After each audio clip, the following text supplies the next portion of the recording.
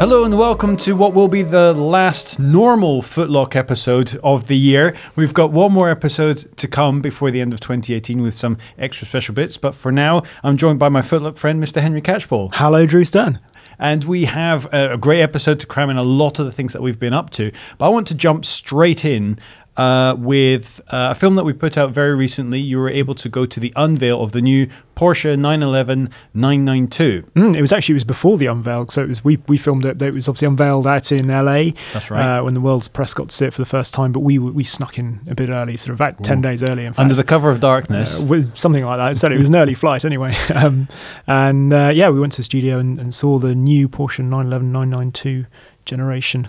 Now, this is the 8th generation of 911, and that's just counting the major stops, not even counting the in-between halfway stops. I did have to go away and look that up because it's one of the things you see there. Can you name them all? Probably, yes. Yeah. But this follows on in the tradition of the 964, 993, 996, 997, 991, and now 992. Yeah. And where they go from here, who knows? But as is the case with 911, it's an evolution in design rather than revolution.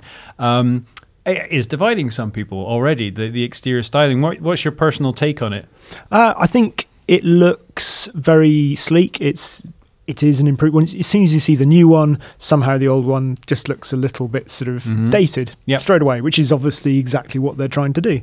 I made a thing of the new door handles in the film, very nice. They are very nice. It feels so ridiculous, and I can't stress it enough. I really did sort of feel a bit stupid talking about door handles, but they just clean up the whole side of that car.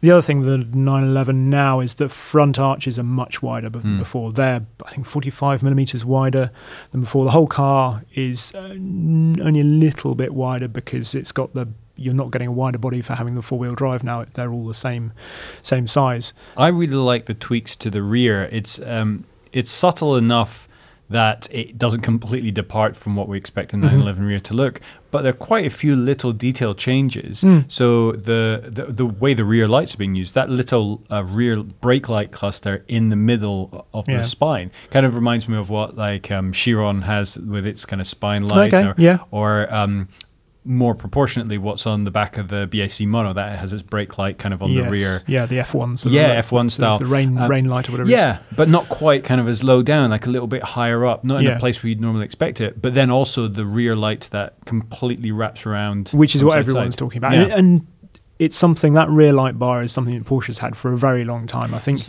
959 had something similar, and then it was on the 993 as well. And even way back, I think some of the G series models probably had there were some of them that but those were around in the those were chunky. Yeah, really chunky. Because those had you couldn't get thin lights. Exactly. They had the proper bulbs in them. Yeah, it's only the last few years you've had these sort of thin strip LEDs.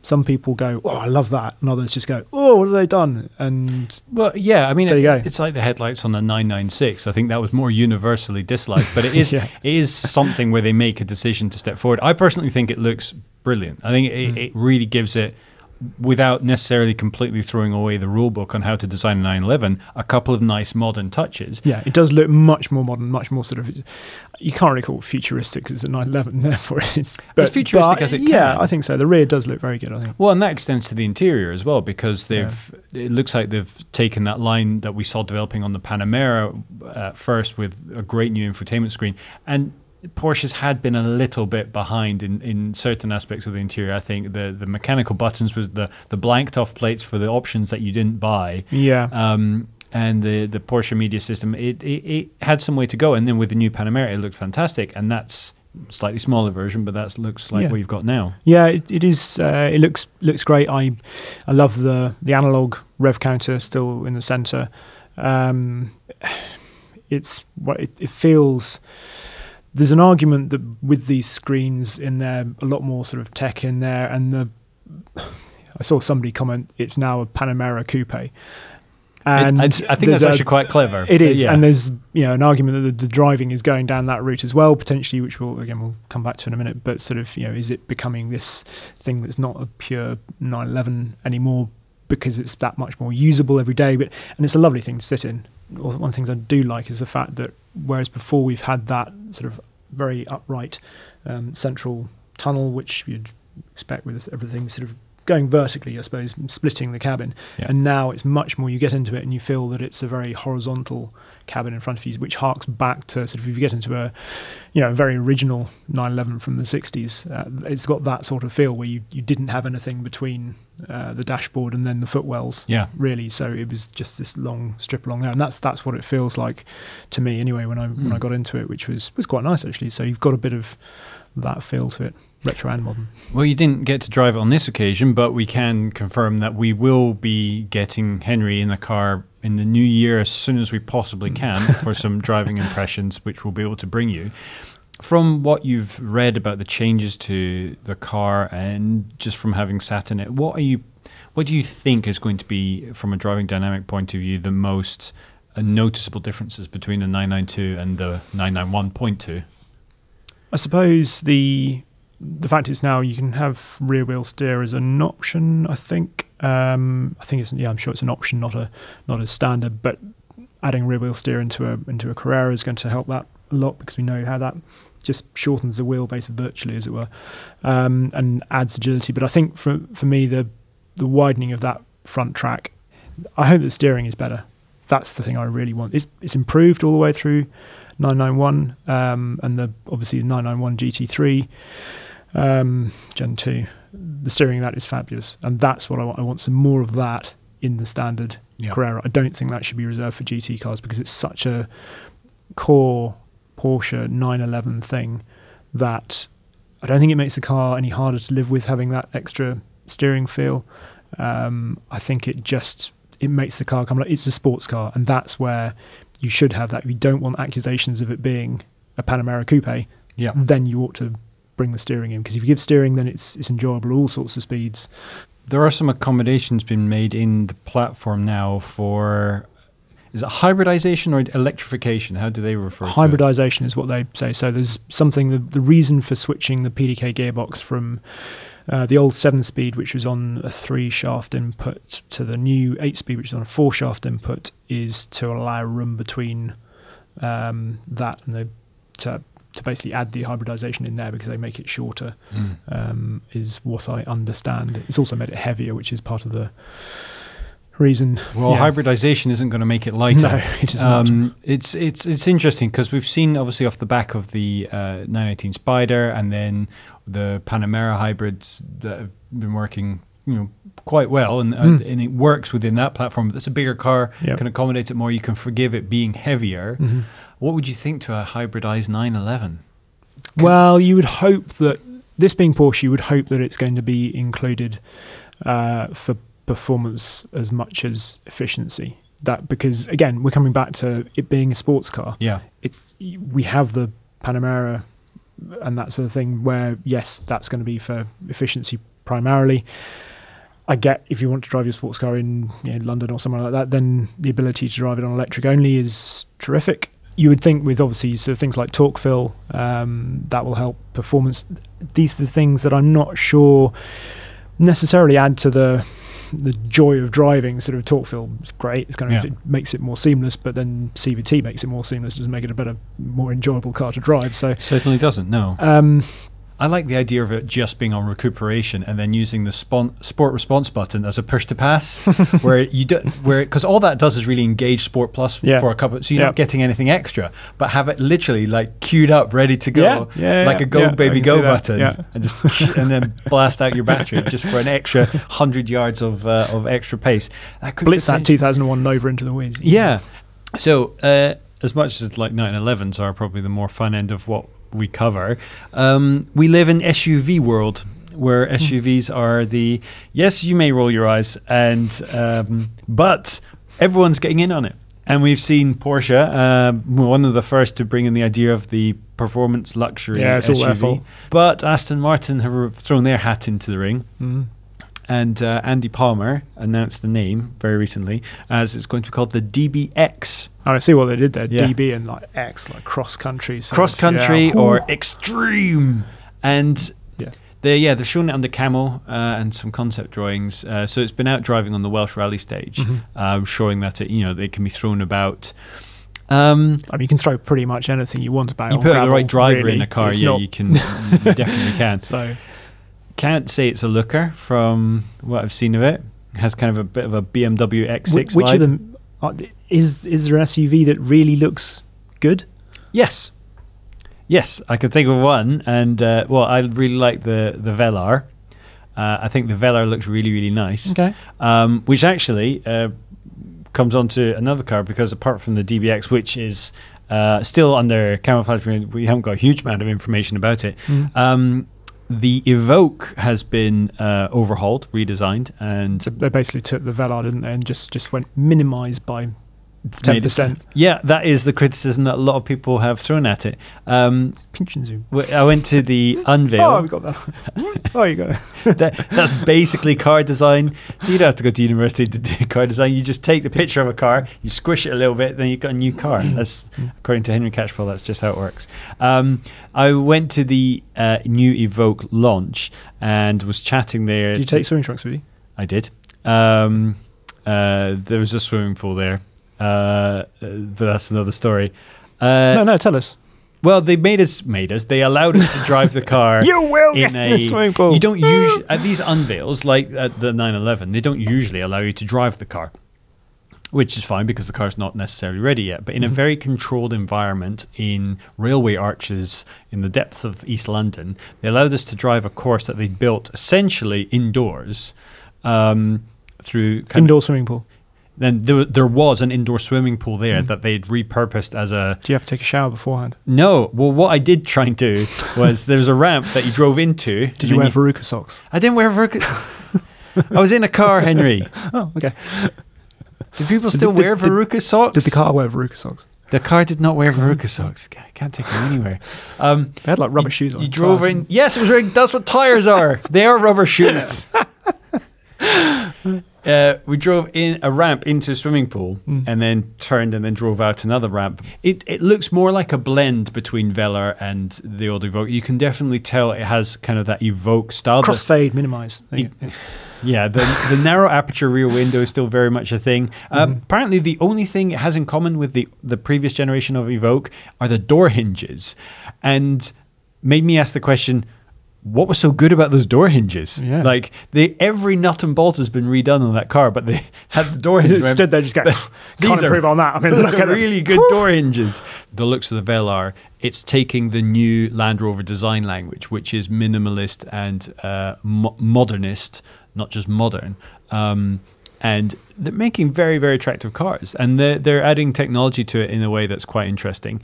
The rear view mirror is a single button switch between traditional rear view mirror and a wide angle camera. This gives you a wider angle of view, really crisp image, works at night, and obviously can't dazzle you because it's not like a traditional mirror, which looked really cool. But another car that I've driven just yesterday was the new Audi e-tron, which... Where did you drive it? I drove it in Abu Dhabi. The Audi e-tron is an all-electric Audi, and we've had... And doesn't that have cameras? Exactly. That is the first time, I believe, in a production car. We've seen it in concepts since... for years, yeah. As long as I've been doing cars, and it's the one thing you can always say from a concept, well, that's not going to last. Yeah. This is the first time I've actually seen it. So the side mirrors are cameras, and the little bullet cam sort of type things. Yeah, they're not tiny. Okay. They're just fairly substantial. Did you catch yourself sort of looking at them going, Yes. I can't see anything? Yeah, that's exactly what you do. It looks like someone, like it's knocked your mirror off, and you look at it and you go, where is it? The screen for it is built into your door, and it's just forward of the handle to open the door. It essentially eliminates blind spots, which is very clever. That's good. It's got bliss blind spot indicators built in around the edge, so it flashes around it if you've got something in there. Yeah. So I always had to correct it. That will probably go away. I really liked the idea. We found some limitations with it. It was quite a reflective screen. So when you look over and on a bright day, you see as much the reflection of the person in the passenger seat. But weird advantages that I hadn't thought of. You'll know if you've been in the passenger seat of a car, you can't see properly out of the side mirror because it's angled for the driver, whereas you both see the same image. So you can both be checking the mirrors, which is, I guess, handy. The film is out on the channel, and you can read our friend and colleague Mr. Tim Stevens was out there as well, and he's done a full write-up on the car. The interior is just like an Audi. Like it feels like an A8 or a Q8, like all the bells and whistles and the new Audi infotainment system. Is it interesting to drive? I'm not convinced, but I argued in the piece that it is a very important car, because when companies like Audi and Jaguar like commit themselves to making electric cars, it really shows that it was fine with Tesla doing it. That is all they do. It's a step forward. It's a newcomer. They're disrupting the industry, and that's great. But as soon as the big players start to do it and start to apply all of their decades and decades of knowledge of building cars, marketing them, maintaining them, and customer support, it really tips the balance. And we're not there yet in terms of everyone should go and their next car should be electric. But if it makes sense for you, there is now an Audi that you can buy that is a competent car. It's pretty expensive, isn't it? Still, it's still very expensive. So that's something you have to. Can we talk about some sports cars, please? Yeah, let's go and talk about some sports please? cars. Yeah, and I know you like SUVs, but it's kind of I don't. Because elsewhere at LA, there were LA was basically dominated by the 992, wasn't it? It was a good LA actually. There's quite a lot of there were two other things. There's the so Porsche decided they were just going to go, just in case they hadn't captured the headlines enough, they announced the GT2 RS Club Sport, which is track only. I think they're only building 200 of them. That's not enough. No, I know, but then they could sell 10 times that, but that's the point. But 400,000 euros each plus taxes. So they'd find buyers for it. Yeah, I know they would. And the interior shot is basically like a cup car. It's a race car. The only thing that's left is the PDK selector in the middle. The rest is all it's a full FI seat. It's got the cool steering wheel with the top on it and the proper kind of stack readout and things like that. So yeah, apparently they are actually talking to SRO, the motorsport promoter who do Blancpain, British GT and stuff like that, to potentially try and get it included in or be allowed to race, which would be pretty cool. So people won't just turn up at track days and go, "Hey, look!" They can actually race it, which would be really cool, wouldn't it? To see a GT2 RS racing. Yes, I think that would be pretty mega. Slightly perhaps took the sting out of it, because I reckon Mercedes must have gone, well, they've got the 992, but we're going to have the track element. We've got the hardcore fans covered off, and then Porsche went and did that, which kind of then instantly, because it's track only, kind of made the AMG GTR Pro. Yes, which does actually for professionals. Well, yes. No, not the GTR. Yeah.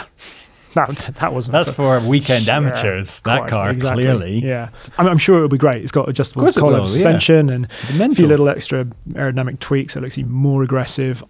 It just feels like a stopgap. We're waiting for the Black Series to come out. There will be a Black Series, I'm sure. Yeah, so I'm sure they've teased. I'm sure they've said there's going to be one, and it just feels like just get there already. Otherwise, that car is going to be just obsolete by the time. But is the Pro suffix? Is that going to be a thing now? Are they going to add that to other cars? Maybe. Is that going to be somewhere between, you get the AMG version, then you get the AMG Pro version, and then you get the black version? It's going to be like a sliding scale. Yeah, it's a bit Apple adding a Pro into Pro. Okay, yes, I see what you mean. To distinguish it from another piece. Yeah. Was there anything else sports car related that you wanted to yes, there was, which wasn't at LA, because there's only one of them in the world, and it's just been picked up by its owner from Ferrari.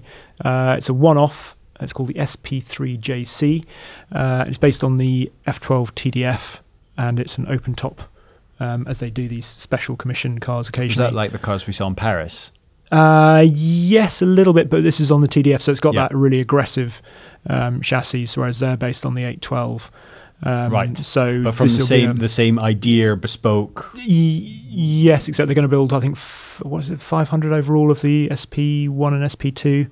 Not quite sure how they divvied up, whereas this is literally a one-off for a chap called John Collins, in fact, who I interviewed last year, who set up a dealership called Talacrest, and he is said to have sold more Ferraris than anyone else.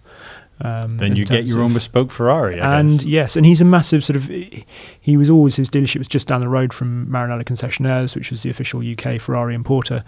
And I remember going to press my grubby 6-year-old nose up against his glass windows to look in through at the cars, and Glad you often said the cars nose. in there were better than the ones in the official Ferrari dealership. It was that sort of thing, and he was the guy that you remember Chris Evans had the white collection of Ferraris, so he curated that for Chris Evans and that sort of thing.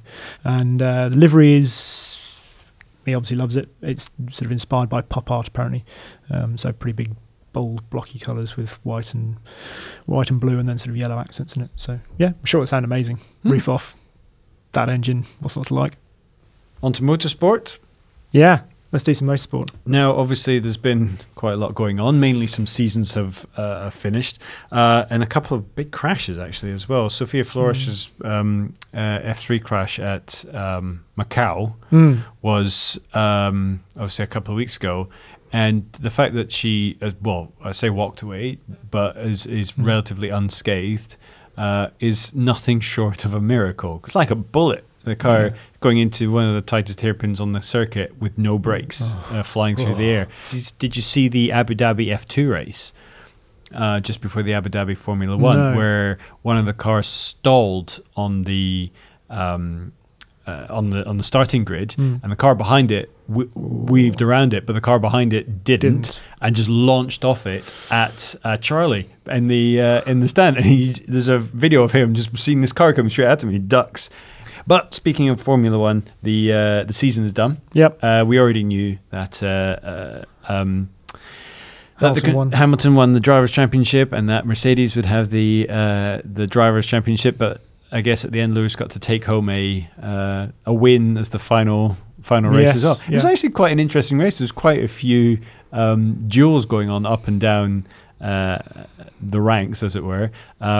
Nico Hülkenberg having a horrific skip off the track on the first lap. I just had it on in the background and turned over, and his car was in mid-air. Oh yes, I did see that. From just what looked like a slight bump, but again, it showed both the benefits of and the limitations with the halo, because he landed up against the fence, not a scratch on him, but then it was a lot harder for him to get out the car, which was on fire. What did you think of this season as a whole? Is that okay? Yeah, I thought the first half of it was a lot more entertaining than the second half of it. We saw, it was sadly Vettel and Ferrari faded in the second half of the season, didn't they? It was.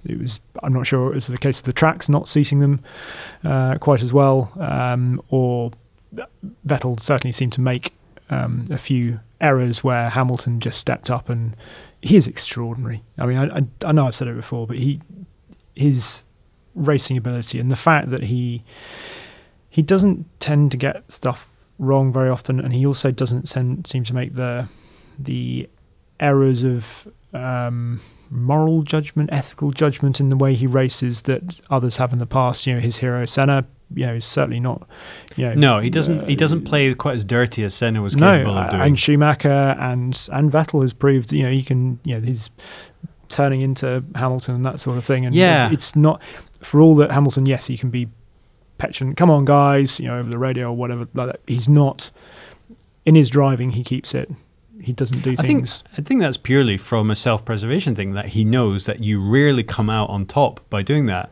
Yeah, I don't think, but it's that hot-headedness of the others. That was all, they were all actions before of somebody that's not thinking clearly or has an inner, they're so competitive that they can't bear to see somebody else win. And Hamilton has somehow got that.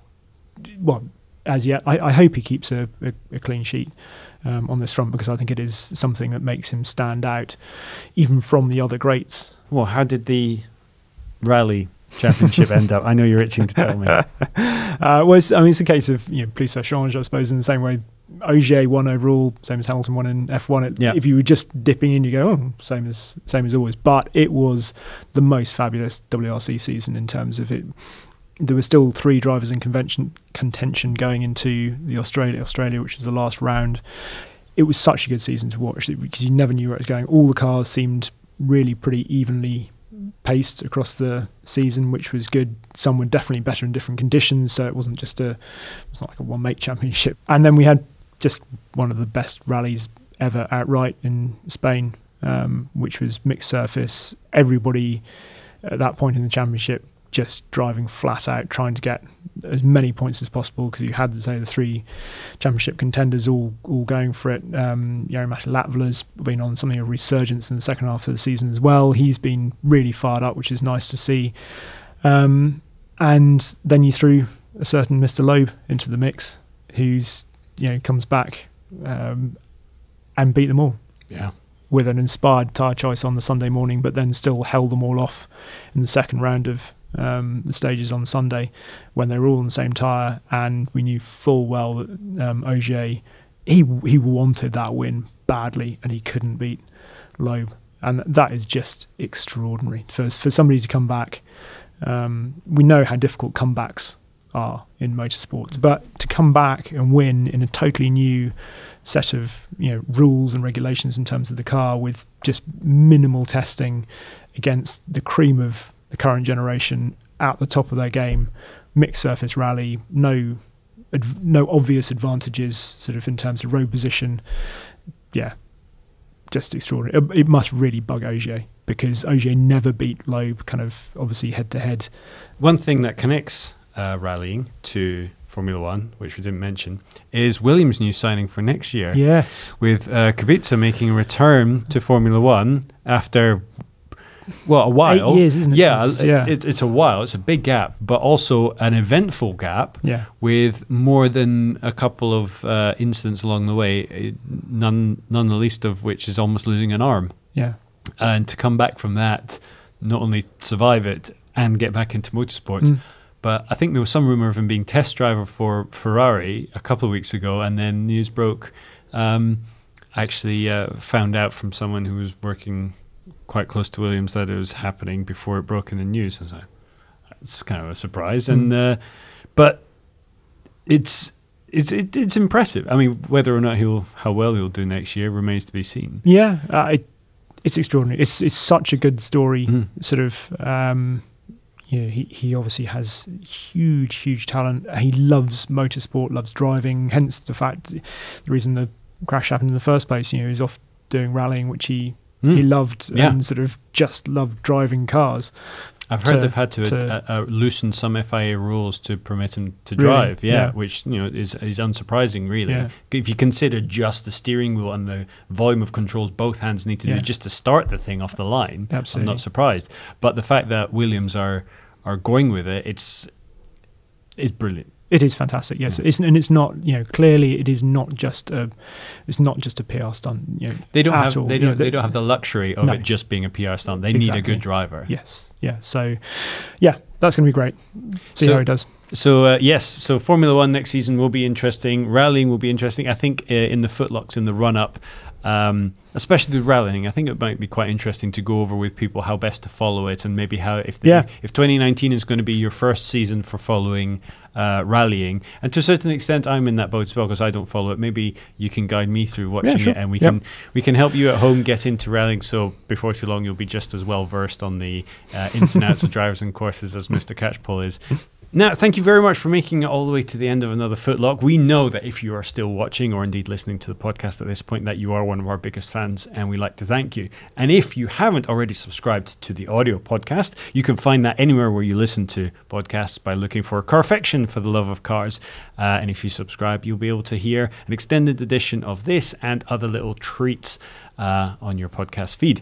And on YouTube, if you aren't already subscribed, you definitely should be. But if you haven't hit the bell icon underneath this video next to the subscribe button so that you're notified, well, then you're missing out. So hit the bell icon to make sure you don't miss a single video that we put out. And we will have some amazing stuff for the remainder of the year and into the new year. God, that's come around really quickly, hasn't it? Remember, you can follow us on Facebook. Just search for Carfection. On Instagram, we are Carfection Films. And on Twitter, we are at Carfection. You can find Mr. Henry Catchpole wherever you find people on social media at Henry Catchpole. And you can find me at Drew Stern in all the same places. So all that remains to say is thank you very much. Thank you, Henry, for joining me again in the studio. Not at all. Thank you for giving me a slightly taller microphone. Is that intentional? Yes, you're a taller person. It's all on purpose here at Carfection. We'll see you again for a special episode of FTLOC coming very, very soon, potentially even right on Christmas Day. Extra Christmas present for you. Can't wait. Yeah. And, goodbye. Cheerio.